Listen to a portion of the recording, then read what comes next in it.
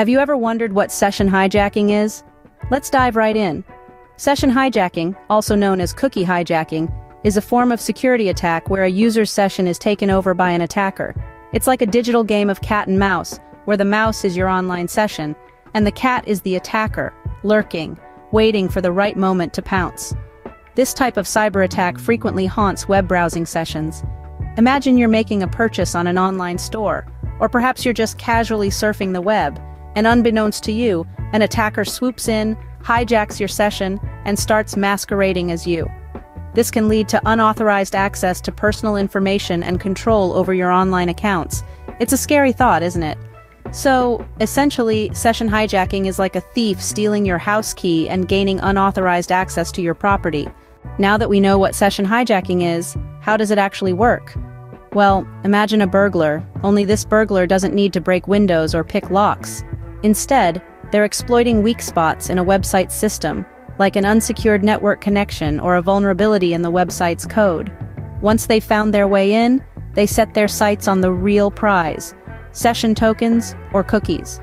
These are like the digital keys to your online identity, allowing the attacker to impersonate you on the web. These tokens are usually stored in your browser and are used to keep you logged into your accounts. When you log into a website, the server sends you a unique session token. But if an attacker can intercept this token, they can use it to pretend to be you. Remember, this is a high-level overview. The exact methods can vary.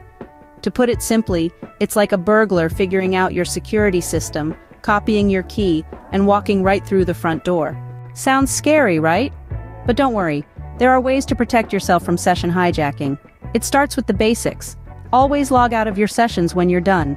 This simple step can prevent unauthorized users from sneaking into your session.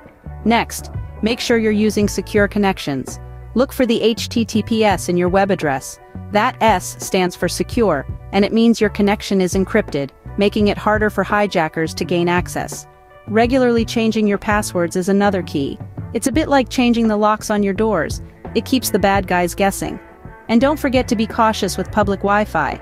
These networks can be a playground for hackers, so avoid logging into sensitive accounts when using them. Lastly, stay updated with the latest security practices. Knowledge is power, after all.